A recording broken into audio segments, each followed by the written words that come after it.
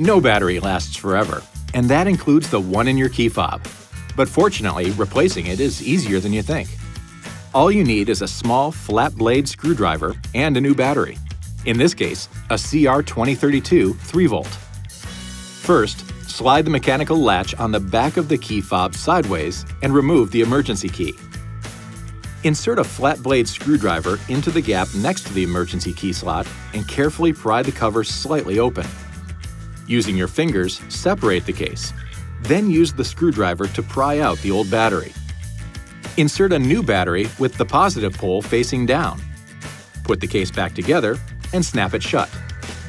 Now, just reinsert the emergency key and you should be all set.